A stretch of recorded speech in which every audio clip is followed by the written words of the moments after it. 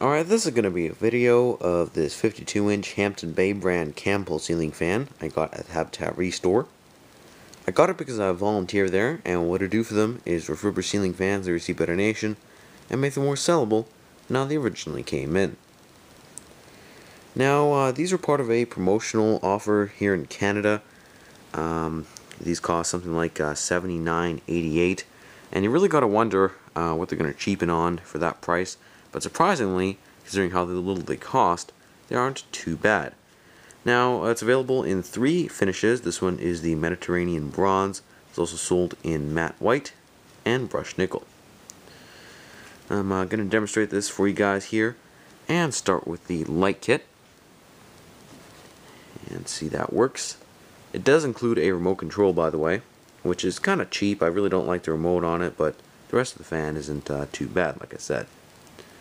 And it does have a dimmer function for the light, so I'll show you that.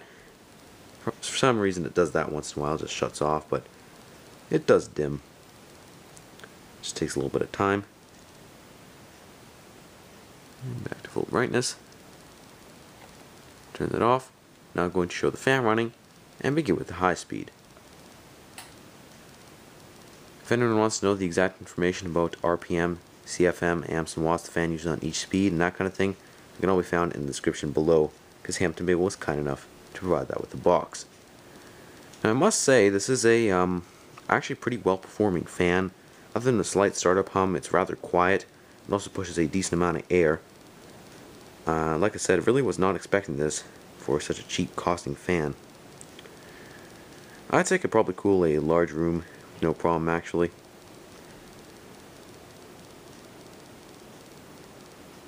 Going to go to medium speed now.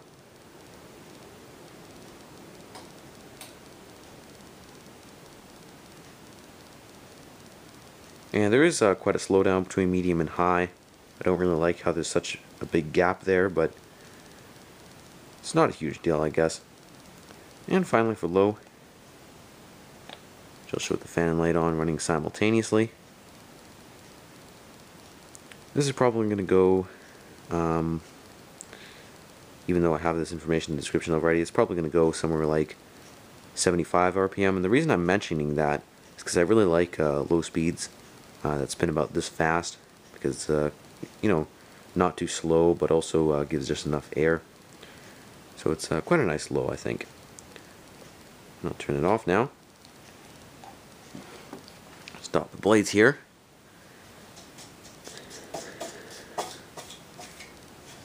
And I'm going to talk about some general information on it.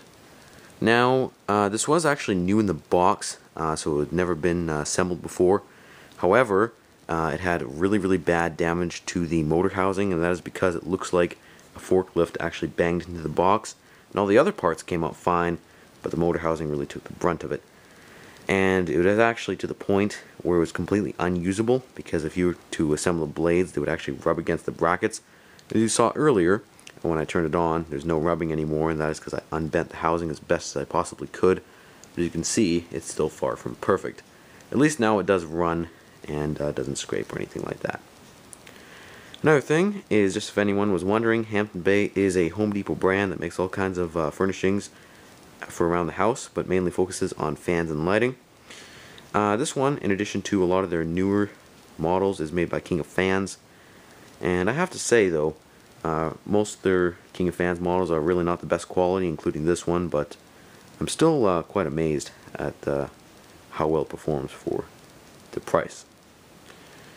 Now, one thing I did have quite a large challenge with, and it actually had to do with the assembly, was the fact that they asked you in the instructions to put the remote control receiver in the canopy, because it's a separate canopy remote receiver. And you can notice that there really isn't a lot of space to do so. So even when I tucked up all the wires in the electrical box, it still didn't leave very much room, and I spent about 45 minutes cursing under my breath trying to squeeze everything in. I finally got it, but really you shouldn't have to do that, because it's not a very effective way to assemble a remote. So I wish kind of Hampton Bay would have put more consideration to that, but oh well, you get what you get at this price range. Now to talk about the pros and cons of the fan. I really like the fact that it has reversible blades. One side is English oak, which kind of looks like a cheapish walnut. And the other side is what they claim is dark cherry, but it looks more like black cherry to me because it's really actually quite a dark wood and almost black. Another thing I like is the design on the motor housing. It is rather interesting actually. Not a lot of Hampton Bay fans use this. And also, it does include a light kit, which is removable. Do not provide a blank switch cap for use without. However, if you had one, that could easily be installed without light. What I don't like, however, is, like I said, it is super hard to install the remote control receiver. One good thing, though, is it does give you the option, because it has 3 wires coming from the fan. If you had separate switches for fan light control, you could easily install this without the remote. And another thing I don't like, of course, is this bent housing. Unfortunately, though, it's pretty much unavoidable. It's, of course, it's not Hampton Bay's fault. It was just someone who was careless with the forklift. So I'm not really going to count that as bad part, at least on behalf of the fan itself. Overall, I'd probably have to give this 3 out of 5 stars. Looks pretty nice. Performs actually pretty well. It is still pretty cheap, but hey, if you're looking for an economy fan and it isn't like going to replace anything good or vintage, this isn't a terrible option. So anyway guys, thank you for watching, hope you enjoyed the video, and there's lots more to come.